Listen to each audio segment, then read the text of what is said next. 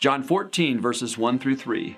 Let not your heart be troubled. You believe in God, believe also in me. In my Father's house are many mansions. If it were not so, I would have told you.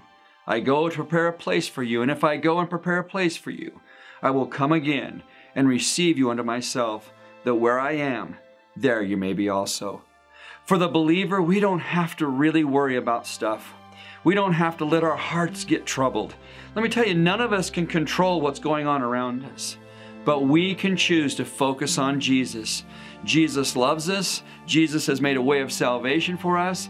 Jesus will make a way for every day between now and the day we go to be with Him forever and ever. Let not your heart be troubled. God's got this. He's made a way. Just walk with Him and talk with Him and trust Him day by day.